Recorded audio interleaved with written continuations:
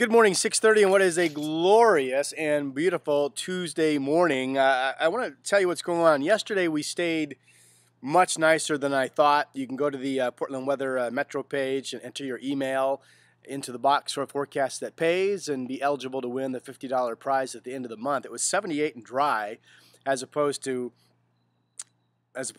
only near 70 with scattered showers. And the reason that big low offshore didn't move, it's set out to sea, and we enjoyed. First thing I noticed this morning was, look at the mountain temperatures. Timberline has been in the 50s the last couple of mornings, or at least mid to upper 40s, 37 this morning. All of that is evidence that that big low is starting to move and it's cooling down the air mass. So I think our weather will turn active later today. Now this morning it's great. I think once we get into this afternoon, we'll start to look for an increasing chance of showers. All data gives us likely scattered showers at least by this evening, if not before.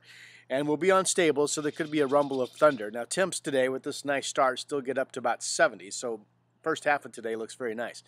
That low center moves inland tomorrow into Wednesday night. That would bring us the wettest weather of the week with numerous showers around. I think on average, all of us could get a quarter of an inch of rain, so enough to wet the lawn. So fingers crossed, that's still going to happen tomorrow. Scattered showers Thursday as the low center pushes away from us.